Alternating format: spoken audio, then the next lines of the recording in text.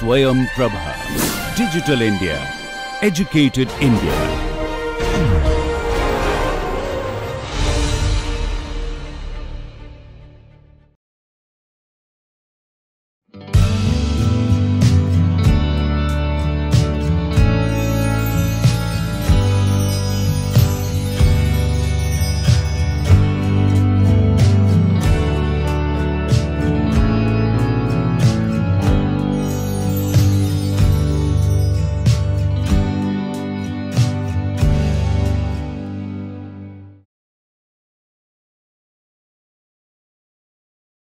Hello friends, welcome back to this lecture number 2 on my series on the psychology of language.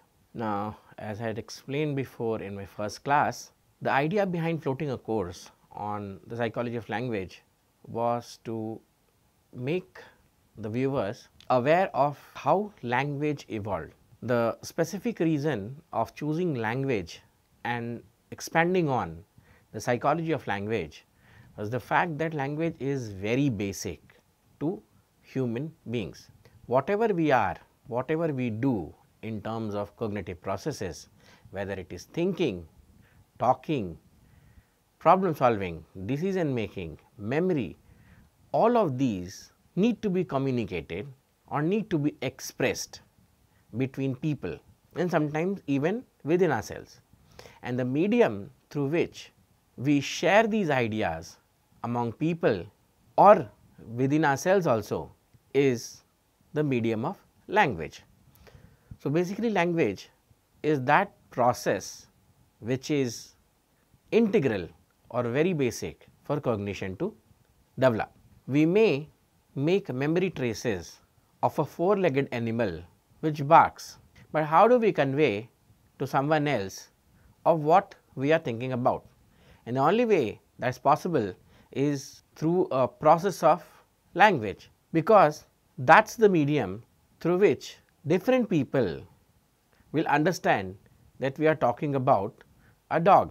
No matter the fact that these people may have different names for the same concept, for the same four-legged animal which barks, but when we communicate with them, we all are able to share the same idea that I am thinking about a dog. So, whether it is the German Hund or the English dog or the Hindi kutta or the Japanese Inu, we are all talking about the same concept, and that way we are all able to share the same idea, and that is how basic language is. So, we started out the first lecture by talking about how language developed, and for that we needed to distinguish the difference between a communication and a language.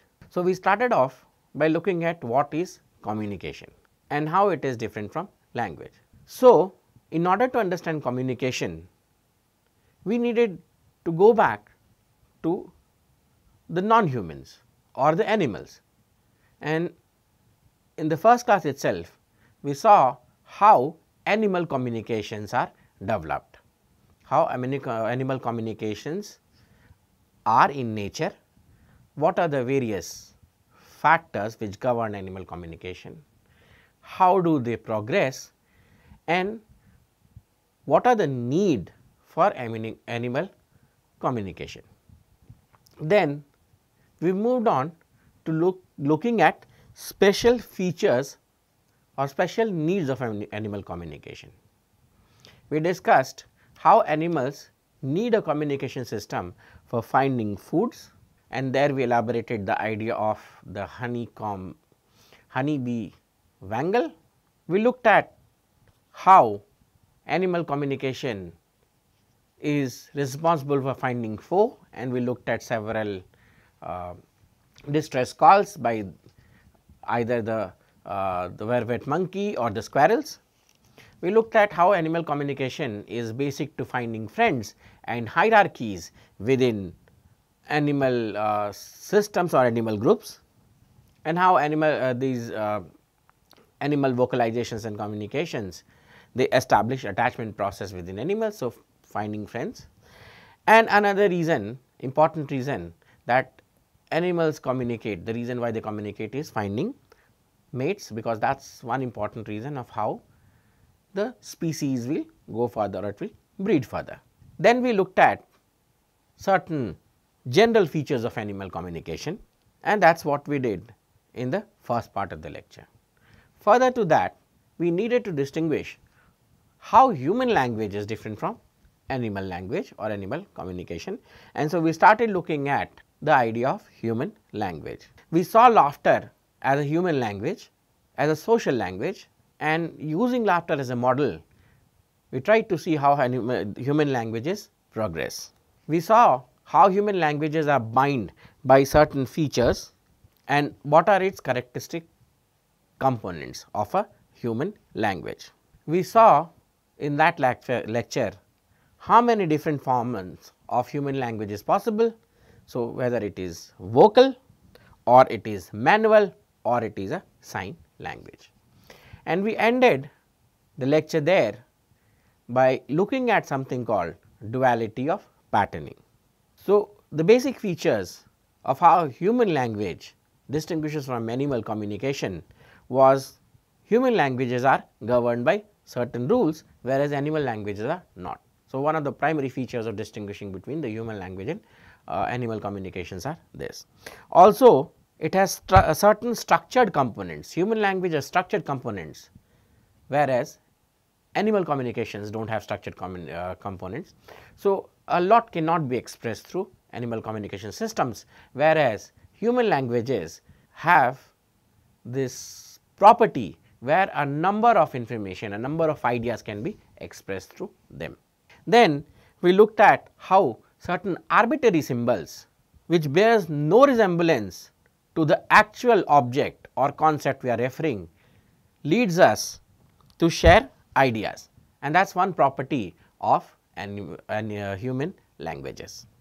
Duality of patterning we saw is basically a property where lower units are combined with certain rules to form larger units, and these larger units then are able to describe a number of ideas. Simple elements like phones, morphemes or words, letters, sentences are used to form are combined through syntax to form a semantic, a meaning which is expressed among people. So, basic structures or basic forms or basic elements are combined together to form larger elements, and that is how, if you look at a sentence, how this sentence is different from the various words. For example, the sentence the dog barks. The dog who barks in the field is a yellow dog. Now, if you look at it, each word is different when it is taken alone, but when you combine together, the meaning of the sentence will be different from the word itself. And so, this is what is duality of patterning, where individual words are combined together to give a whole new meaning. And this duality of patterning also gives language limitless possibilities or limitless expressibilities. Human language is structured through a pyramid form. Now, this duality of patterning that we have been talking about uses certain basic patterns. So, what we will start today is by looking at the pyramidical structure, the pyramid structure that language follows, and what are the basic elements that language is used. As I said, the basic elements which combine to form language may or may not resemble the actual meaning of the sentence which is composed of the basic elements. And so, the basic elements may not express its true form in the sentence, which basically corresponds to the fact that the sentence would mean something else and the basic elements would mean something else. So, let us look at how the human language is structured around. So, the building blocks of human languages are something called phonemes or phones. Phones are the basic speech sound in the English language. And so, what are phones? For example, words like ba, a, da, these are the phones, these are the basic words. So, phonemes are the meaningless speech sounds which are fundamental building blocks of any language. So, these are the sounds which are produced by the vocal cord, and as we will see in upcoming lectures where we will look at speech production, we will see how these phones are produced. Basic sounds which the vocal cord produce by vibrating is what the phones are. Now, these phones, basic sounds, and if you ever see a dictionary and if you see the pronunciation of any word, it is in the terms of phones that the word is written. Look at a dictionary, look at a pronunciation of any word, and you will see the basic phones which are outlined there. Now, these basic sounds, they combine to form, or they combine using certain rules which are called the phonological rules. So, what is phonology? Phonology is the rules for combining forms to form morphemes. What are morphemes? Which are basic units of meaning. Morphemes are words like noun ending ing, things like ly, so truly, true and truly, that kind of thing. So, certain words, certain phones which are combined together to form certain basic meanings. Morphemes are combinations of phonemes, and so morphemes are the basic units of meaning. These are the root words, these are the suffixes, and these are the prefixes.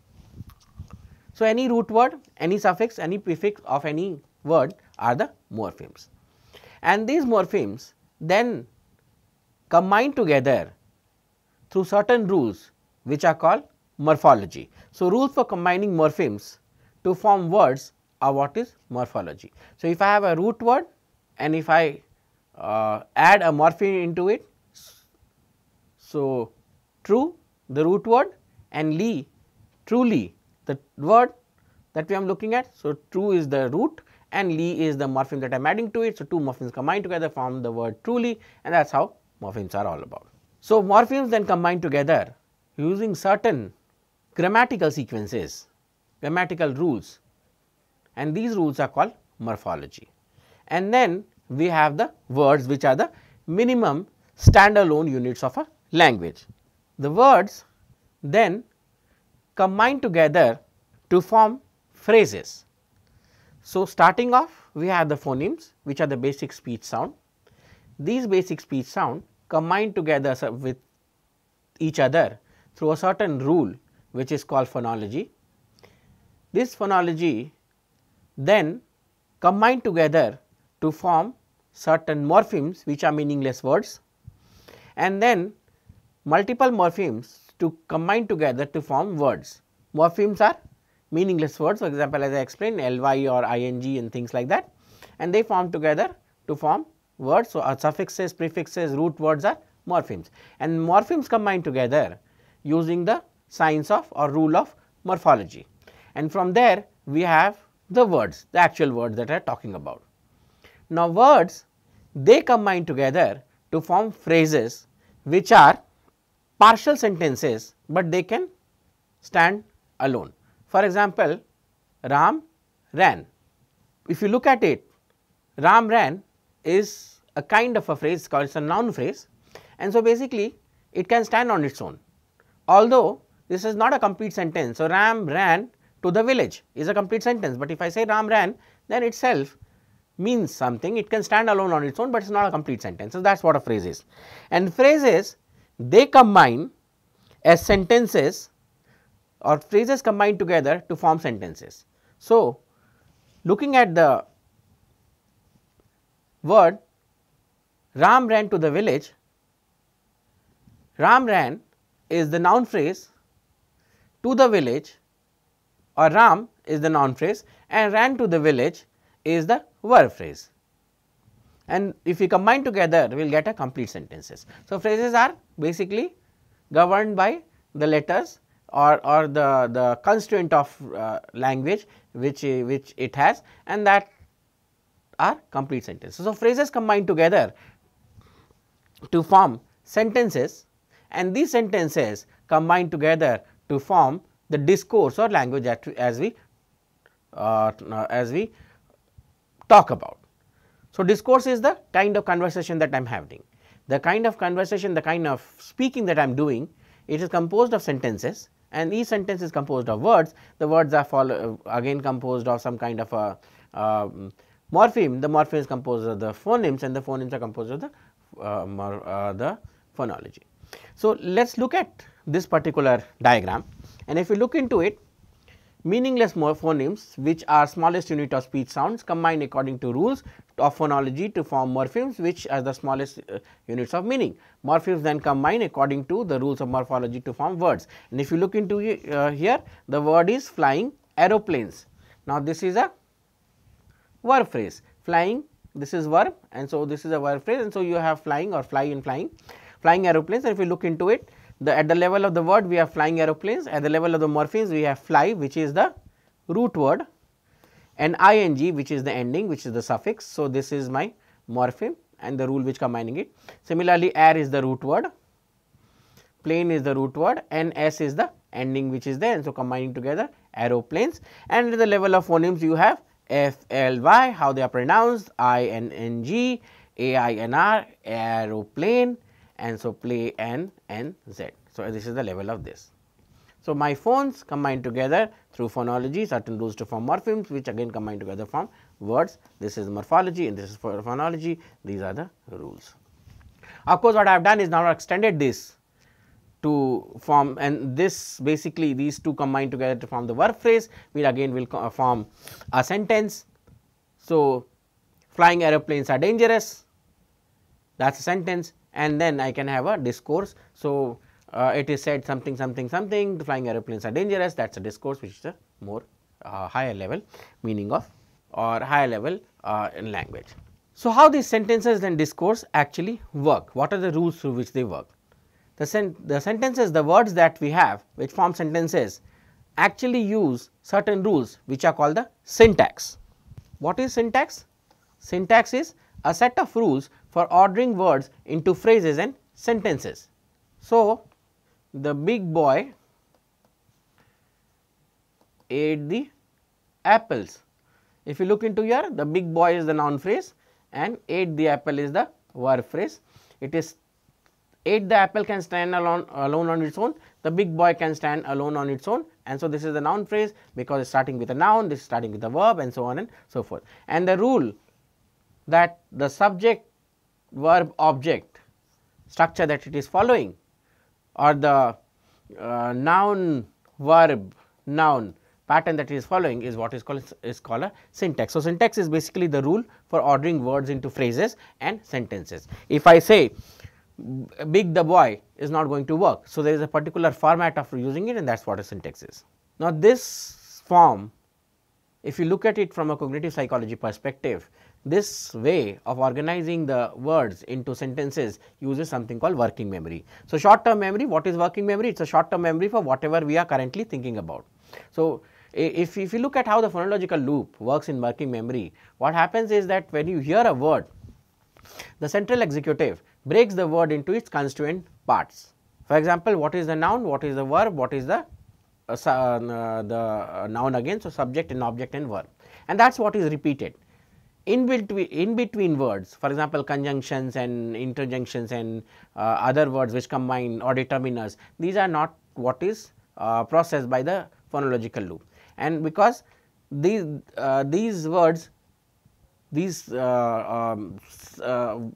grammatical words which follow rules automatically are used. And so, short term memory or working memory just loops the basic words, the basic operator words here, and the operator word is the, as I said, the subject, object and verb, and that is what is enough for describing any sentence. So, working limited to about 7. So, what is working memory? It is a short term memory of whatever we are currently thinking about, and so what it does is it takes in information whenever you speak a certain word, these words are taken up with the working memory, in what sequence they should appear, that is basically what the working memory keeps. These words they keep, and out of that the meaning is generated. Also limited to about 7 plus or minus 2 items, too small to process most sentences as a whole. And so, what working memory actually does is it does not process the whole sentence. What it does is it looks at the operator words and the constituent words, and based on that it is able to generate the whole sentence or generate meaning out of the sentence.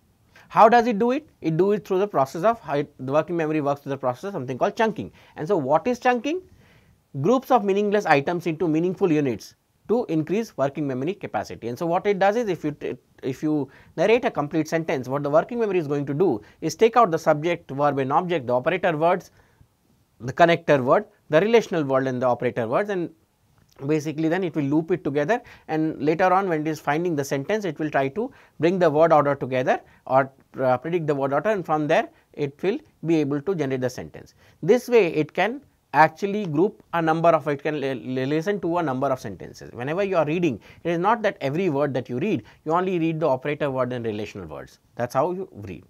And so, what it does is the working memory chunks them together, it categorizes words together in terms of relational word and operator words, and that is how it is able to hear so many words or receive so many words and process so many words.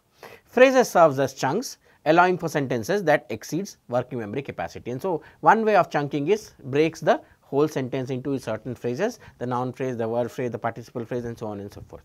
What is discourse? Sequence of sentences ordered according to rules, which is conversation and narratives. So, what is discourse is these sentences when they are arranged to a certain rule or certain sequence and which leads to conversations and narratives are actually what are discourse.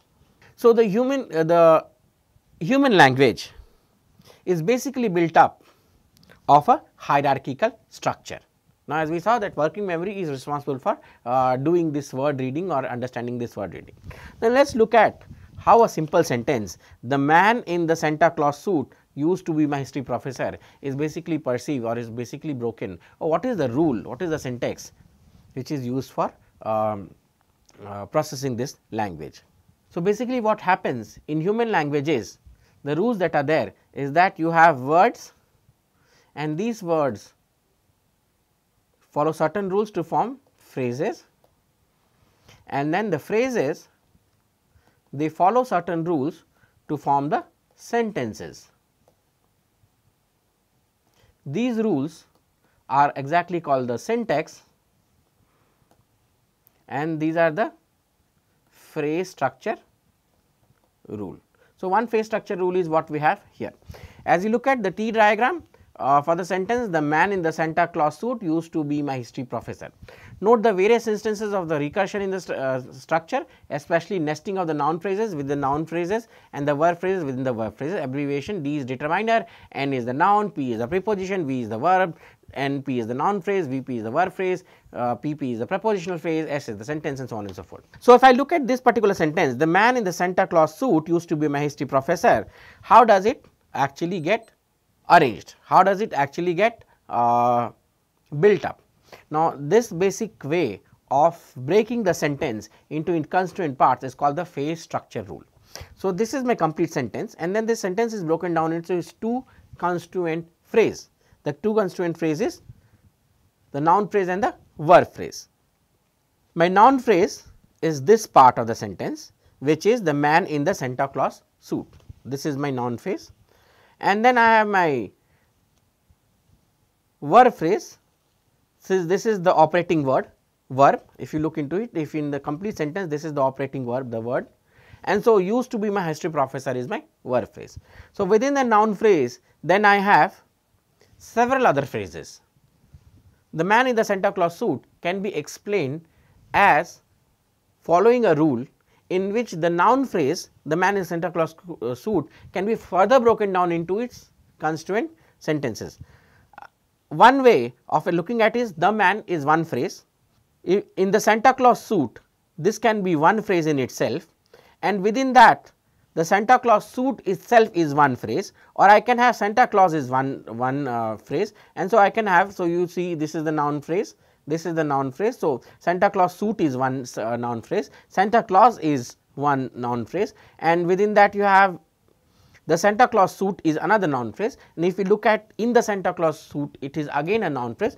Now, phrase meaning that it can these group of words can stand on its own, can have individual meaning, or can stand on its own, can have certain meaning. So, looking at it, then my first break or my first division in this sentence is the man, and if you look into it, the is the determiner because it is the first time the noun is introduced, and so I am using the, and man is the noun. So, the man can stand on its own. Similarly, this noun phrase is then broken down into its prepositional phrase, the prepositional phrase being in and then my noun phrase. So, in is the preposition which I have. So, anything following in is the prepositional phrase, and from there on I have another noun phrase which has the determinant the and then the noun phrase Santa Claus suit. Now, even the Santa Claus suit can be broken down into its two noun, the Santa Claus, and then I have the suit. So, it is three noun, and that is how it is broken. Similarly, my word phrase starts with a verb used to be as it is known. And so, if you look into it, this verb phrase is then broken down into a verb prepositional phrase, because to is a preposition that I am using here, and so to the use to, right, and then this to is again broken down into another verb phrase, which is, since be, as I said, to be is another verb which is there. So, be my to be my history professor. So, be, and within that I have a noun phrase which has a determiner mine, and then a noun phrase where I have two nouns, history professor.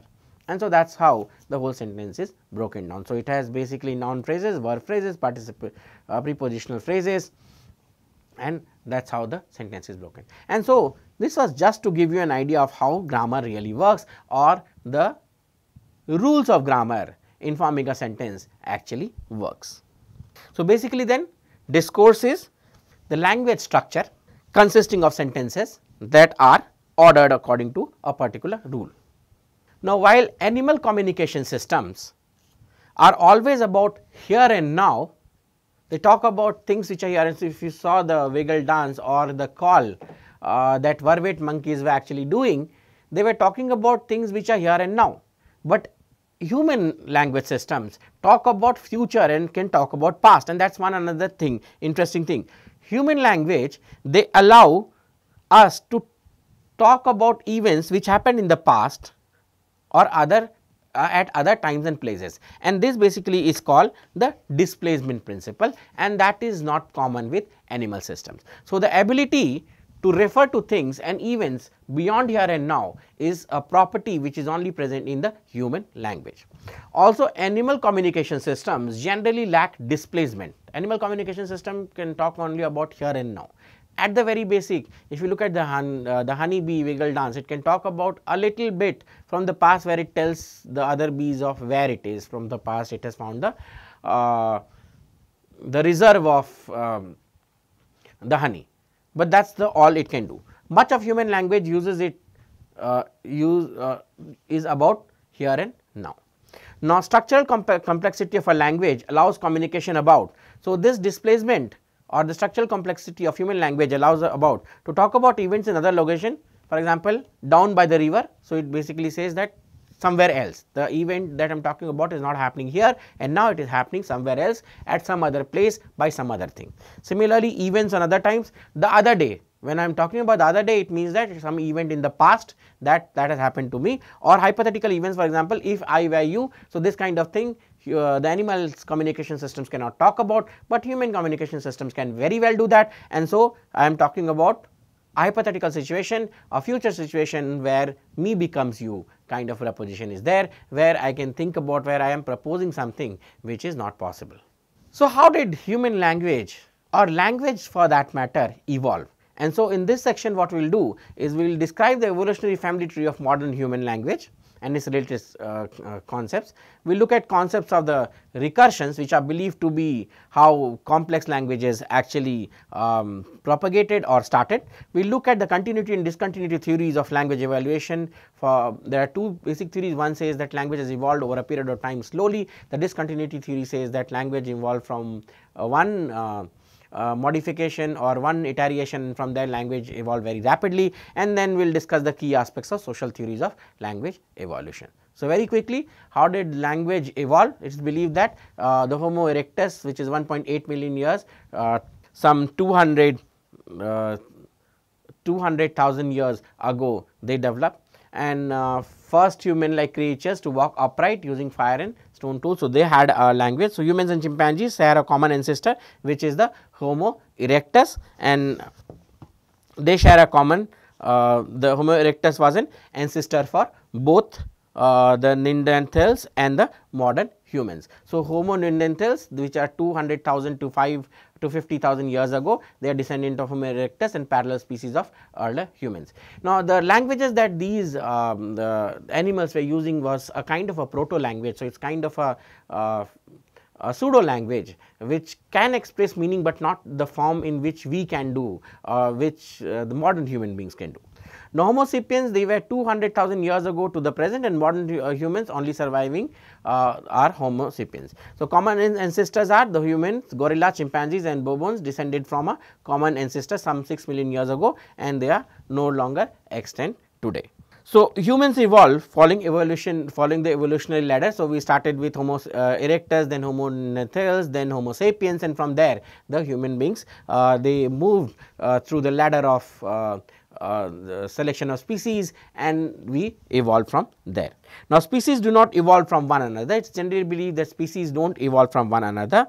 Rather, populations that were once a single species, they split into two, and these two adapt to newer environments, forming newer species.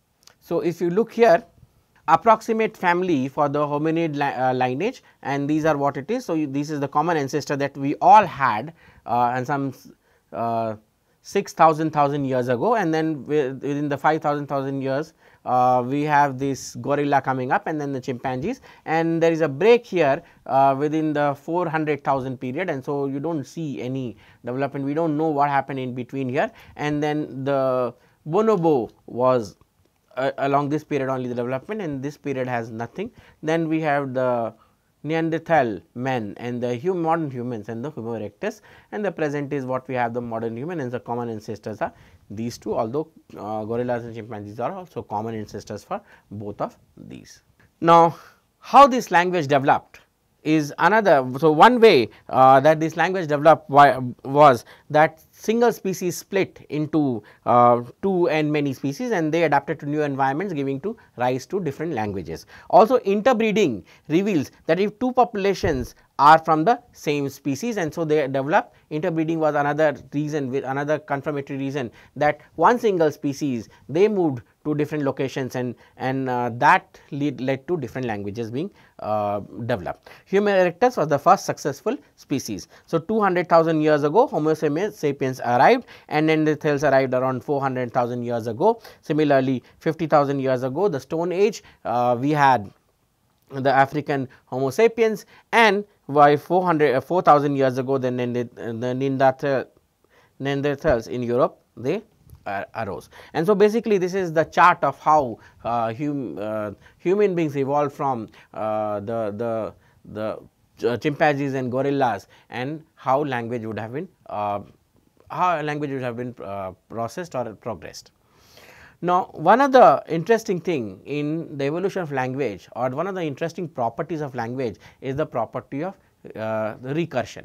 Recursion is a basic property of language, and what is recursion? Recursion, or the process of extending a pattern by placing it in inside itself, is an important feature of human language, in particularly a human thought in general. So, basically this property says that we take a particular thought, or we take a particular pattern, and we keep on placing the pattern within itself, and that is how the language actually extends, or language actually develops. If you look into here the way I explained to you. So, if you look into here, there is noun phrase, and there is the prepositional phrase, again we have noun phrase. So, within the sentence I have the noun phrase, the verb phrase, and within the noun phrase I have the noun phrase and the prepositional phrase and the noun phrase. And so, what you see here is the recursion, that is there a particular way, a particular format, or a particular pattern is taken and is repeated within itself, and that causes language to flow. So, basically what is recursion then?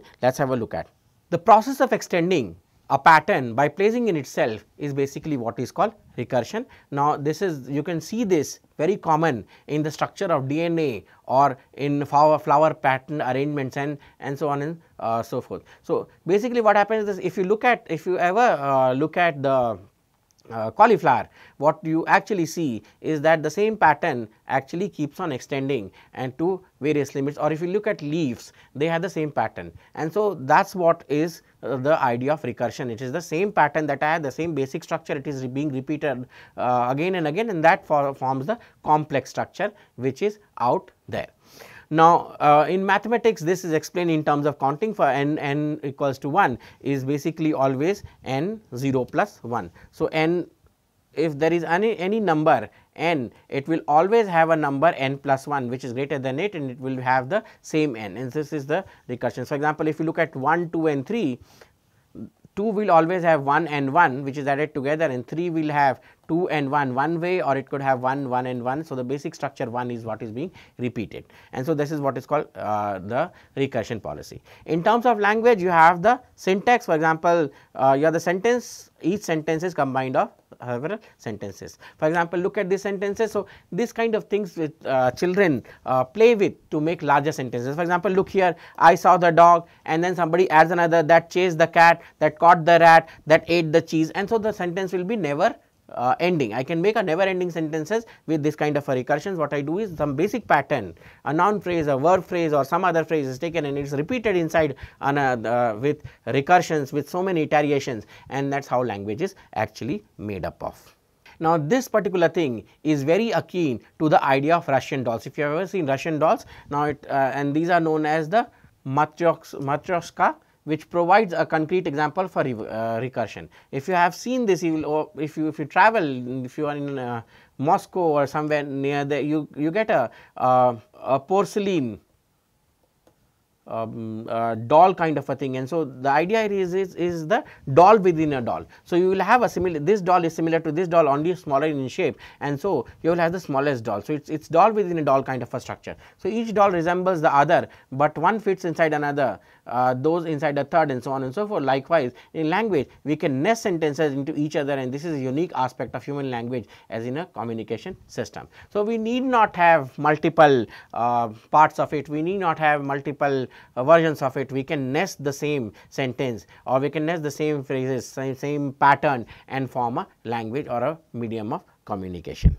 Now, according to Noam Chomsky 2011, recursion is the key to understanding how human language evolved from the primitive structures. So, if you want to see, Noam Chomsky believes that if somebody wants to see how languages have actually evolved from primitive structure, the basic answer to that lies in terms of recursion. The recursion is the way which shows how primitive or proto languages that the chimpanzee have, how they progress into the way the present language is. So, Chomsky emphasizes the centrality of syntax concept, and which is here the ability to organize words into phrases and sentences according to recursive rules. So, Chomsky believes the language evolution happens through centrality of syntax. Now, views that ability to organize words into phrases and sentences according to recursive rule is the distinguishing feature of language. So, basically what Chomsky believes is the centrality of syntax is basically one of the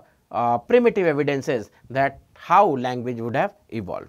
Now, Chomsky what they propose is recursion is the key to understanding evolution of language. Also, single mutation transform human pre-human brain into a recursive thinking machine, and that is what Chomsky believes. Now, the question whether human languages evolve gradually or rapidly is known as the continuity debate. Another thing that's there is the continuity debate. Now, full monster hypothesis, what it believes is the idea that a single mutation can lead to a rapid transition of species, and the continuity debate is did human languages evolve gradually or rapidly. Now, on one end we have the continuity debate which believes that whether language would have evolved continuously through a progress of basic language structures, or rapidly through one mutation of a language and one mutation of a gene would have produced a different brain, and the recursive idea of language would have developed a language. Evidences for discontinuity, there is a discontinuity theory also, and this evidences for discontinuity theory believes that there is a specific language impairment in the KE family. So, basically language evolution. So, whether language evolved out of continuity or discontinuity, which basically means that whether language evolved slowly or fast from proto languages from basic languages, and through recursive properties it came to the present form which is there. Or the discontinuity theory believes that there was one simple mutation, there was one basic mutation, and because of this mutation the whole language system developed. It is not recursive in language, it is not slow or fast, it is not progressive.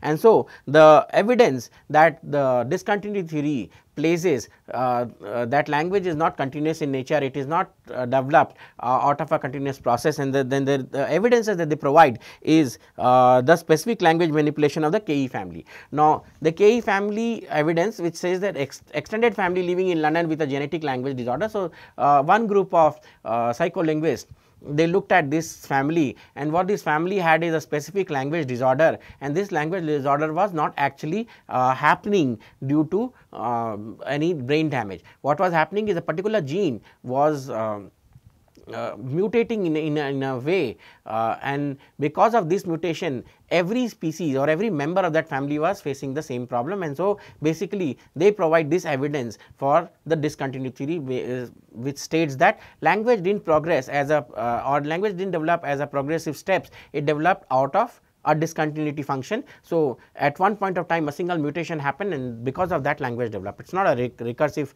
feature, it is not a progressive feature which Noam Chomsky believes it to be. Now, specific language impairment, language disorder not attributable to brain damage or hearing losses, and they found something called a FOXP2 gene, the gene that plays a role in brain development. And so they found out that this gene was the mutation, mutation in this gene was what the disorder was happening in this particular family. Now, KE family members with normal language have normal versions, while with SLI have deficiencies version. So, this FOXP2 gene in the KE family, those members of the KE family which had the normal gene was having normal languages, but those members of the family which were having a mutated gene, they had this defective version. Now, has a high, it is a wide ranging influences on embryonic development and not specific to any language. Later on it was found out that this FOXP2 gene was not the reason how language would have developed, or discontinuity theory is not the may not be the right theory for proposing how language would have evolved. Now, on the other hand, on one hand we have these discontinuity theory which says that with single mutations language would have evolved. It is not a continuous process, it is not an evolutionary process, it is not a recursive process through which language has developed. On the other hand, we have the evidences with the continuity theory. The continuity theory says that these theories are consistent with the principles of natural selection. So, continuity theory is steady transition from animal communication system to language, and so this theory says that language development is continuous, and it became either rapid or slow. This developed through a process of continuous evaluation or continuous regeneration of the language, continuous development of the language. As a rule, evolution is continuous, not abrupt, and so they believe, the continuity theories believe that language developed as a continuous process on a continuum. The discontinuity theories believes that sudden transitions from animal communication to human language has been there, and no language species had intermediate communication ability. So, there was no intermediate communication ability between people. The existence of pidgin, which are kind of languages which is not a true language. For example, pidgins are languages which when two group of people who speak different language, they come together and they want to share ideas between them, they develop a language which is called a pidgin. So, when the English people went to China, they had gold and silvers, and the Chinese had a market of porcelain and tea, and the Chinese did not understand the English people did not understand Chinese people, but they developed a medium of communication among themselves, and this medium of communication is a good example of pidgin. So, what are pidgins? Pidgins are form of languages which are very basic. So, it is a very basic form of language, and they have very few expressions, very few words, and through which language is expressed. For example, no can do. If you look at this, this is a kind of language, 1 day, 2 day, 3 day, going today, going yesterday, that kind of a thing is a example of pidgin. So, one evidence for the continuity theory is the evolution of pidgins, and the existence of pidgins which suggests that the possibility that pre-humans spoke a proto language halfway between animal calls and a full language. So, the Pidgin, the existence of Pidgin or the generation of Pidgins as a language system basically provides enough evidences that the basic human, the primitive humans spoke a primitive language which is called the proto language, and from there the natural language that we presently speak has evolved. So, what are Pidgins then? Pidgins, as I said, are simple languages of few hundred words and are very basic grammar and emerge naturally when speakers of different languages need to communicate, right. Also, the Sirol is another form of language which is there. So, the children of people who speak Pidgin, they develop a fully developed Pidgin syntax which is called a Sirol. So, it is a full fledged language based on a Pidgin. Children of Pidgin speakers flesh it out as a full language, and transition takes place only in one generation. And so, this is the evidence for the fact that languages actually follow a continuity theory, or language productions were continuous. Now, proto language is the language that it is the continuity theory believes that primitive humans used to speak. How is this? It is a hypothetical Pidgin line language spoken by ancestral humans. Bickton 1990 proposed that animal communication was pre-Homo erectus, proto language was Homo erectus, and full language were developed by Homo sapiens. Similarly, proto language as continuity theory, chimpanzees in the wild do not use Pidgin, but they can be taught Pidgin in the lab. So, several experiments have been done with chimpanzees and they were taught this Pidgin language. The Pidgin language is basically, as I said, is a very basic language with certain kind of words to express certain kind of ideas. So, they are not full fledged language, no grammar, no perfect grammar, no perfect syntax. Or human transitions from Pidgin to Sirol in one generation is also the reason for, or also the evidence for the debate of continuity theories. Now, there are certain social theories of language evolution beside the continuity and discontinuity theory, and what this theory says: mother tongue hypothesis. What is the mother tongue hypothesis? Language evolved from maternal vocalizations that took on meaning over many generations. So, social language theories of evolution says that the special nature of mother-infant interactions lead to the development of the language which is there. The relation between music and speech is another evidence which is there, and the role of conversation in building and maintaining social relationships are the reason for this kind of social learning theory. Now, singing Neanderthal hypothesis: both music and language evolved from vocalizations of pre-human social interactions, and so the singing Neanderthal hypothesis states that language and music, they evolved from vocalizations of pre-human social interactions. So, basically then at one basic level both music and language are the same, and then they diverge, because at the level of divergence where they are connecting together, this is where they are coming from, Neanderthals. Also, social grooming hypothesis, what it says is the gossips for humans serves the same purpose as social network building for the grooming of chimpanzees. And so, social grooming hypothesis is another hypothesis which says that there is a continuity theory, there is a continuous ways in which languages are developed. Also, social theories emphasizes social aspects of language use rather than specific language evolution, and challenge tradition view of language as thought to be a transmission. So, basically then there is a social learning theory of language which says that the certain kind of evidences from the social structure, from the social grooming hypothesis and mother-infant relationship suggest that language came as a social development. There are other theories which are the continuity and discontinuity theory, which says that either language developed in a continuous form or language developed out of one mutation, one single mutation, and through there the whole of language actually developed. And so, we come to the point where we actually have to say to make you understand how living fossils are there, or what is the evidence for the fact that languages have developed from the primitive animals that is there.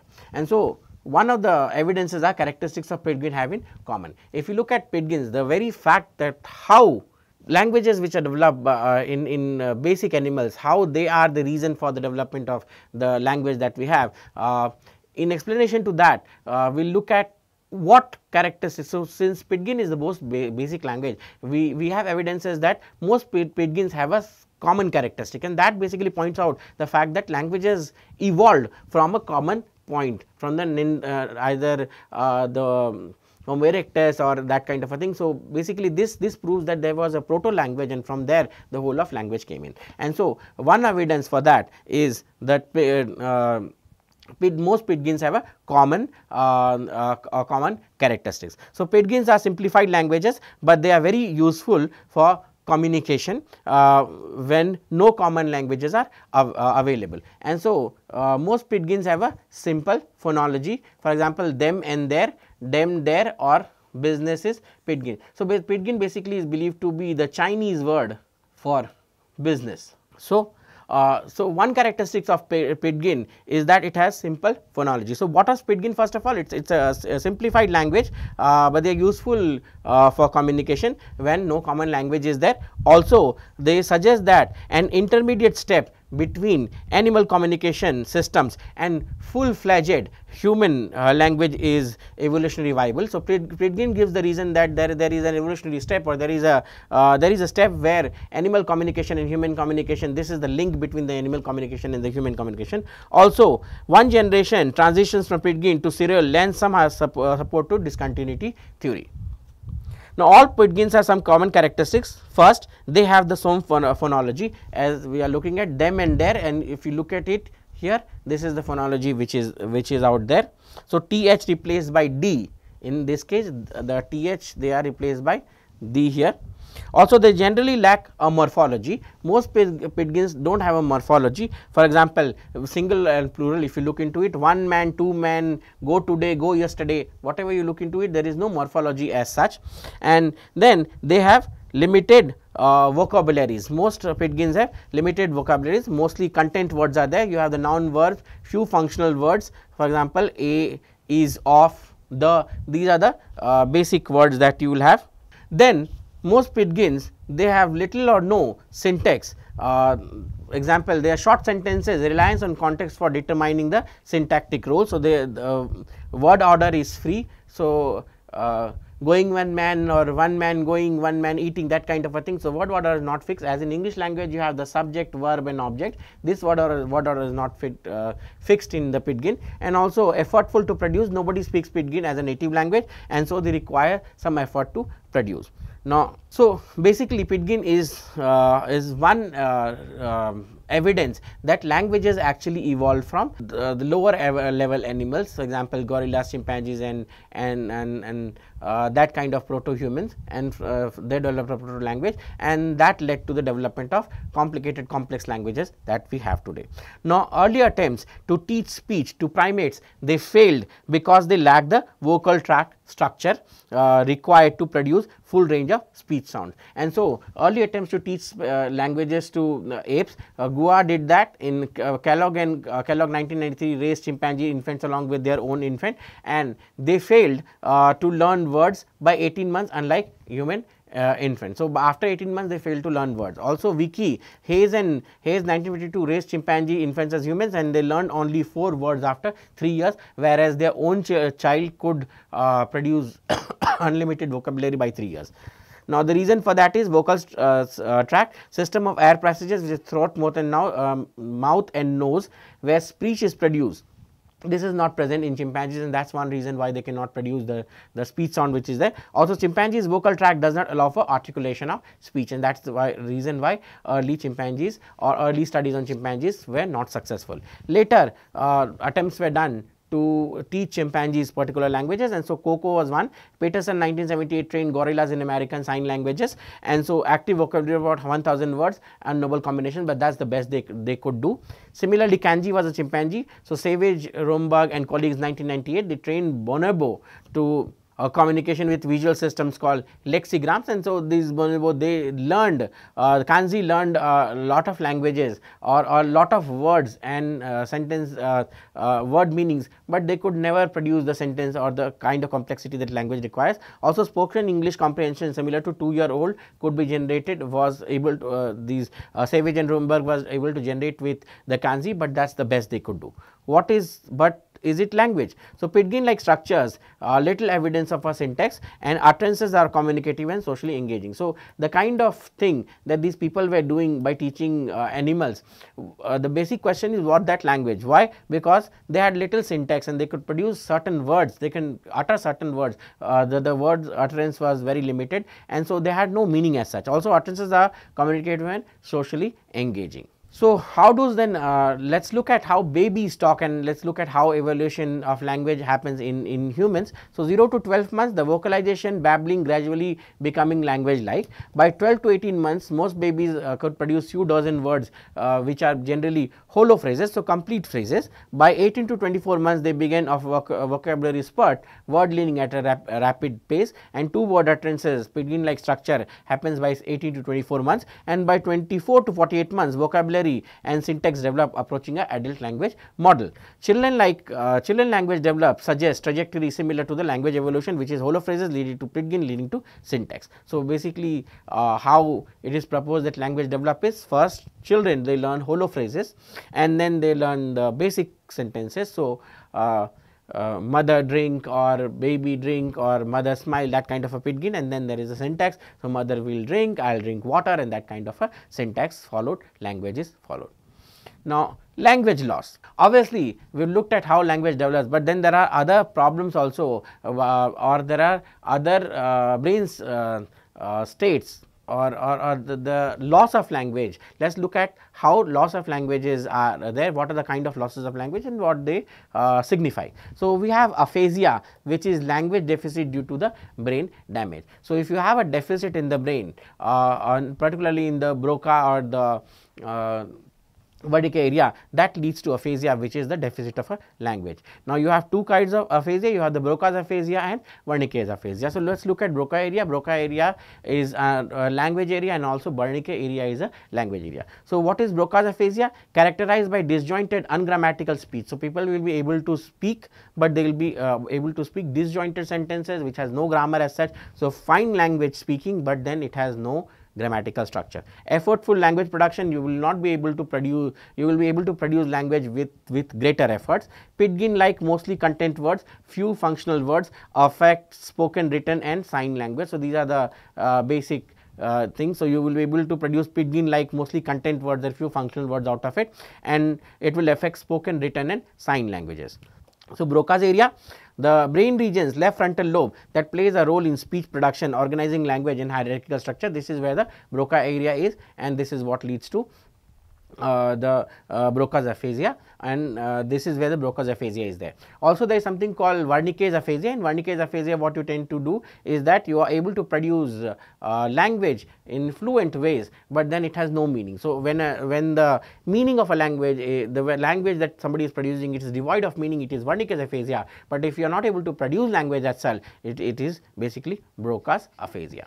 And so, that brings us to the conclusion of this particular session that we have had. And so, we will do a little recap of what we did in this particular session. So, we started off by looking at how human languages progress and what is the pyramid structure of human language, how basic structures they combine together with each other to form the basic sentence.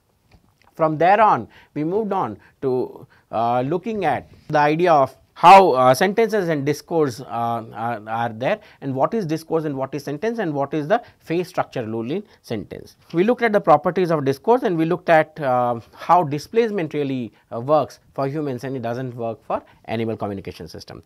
Then we looked at the evolution of language, how languages evolve over the period of years, and then we looked at the idea of recursion, which is the modern view of how human language has evolved.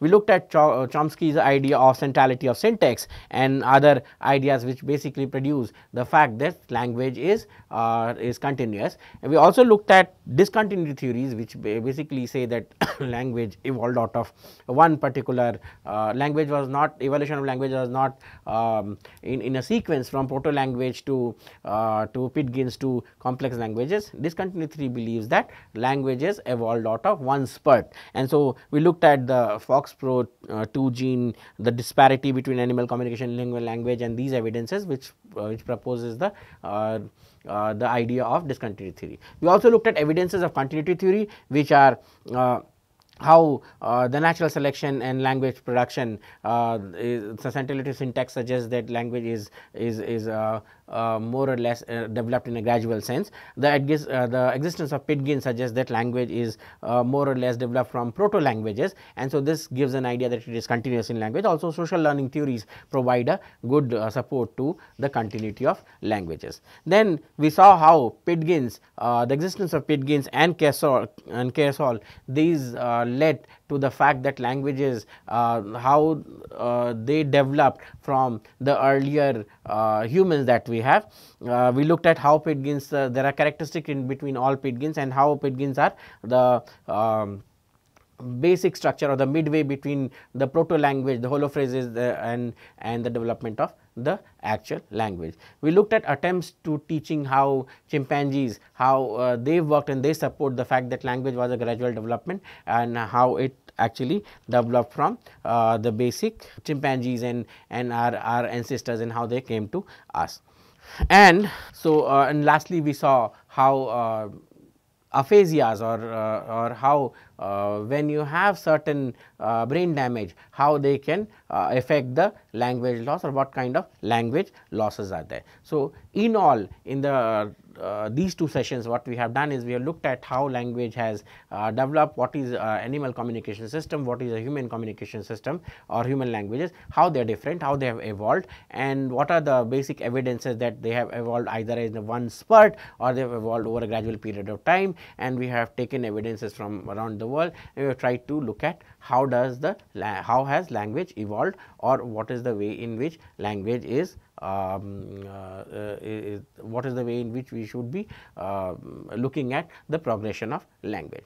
Now, in the upcoming lecture that we have, the third lecture, we will look at the science of studying language. We will focus on those methods through which language is studied, and we will look into several other aspects of language, and the methodologies, the tools that are used for studying language. So, till we do that, from here it is goodbye. Thank you.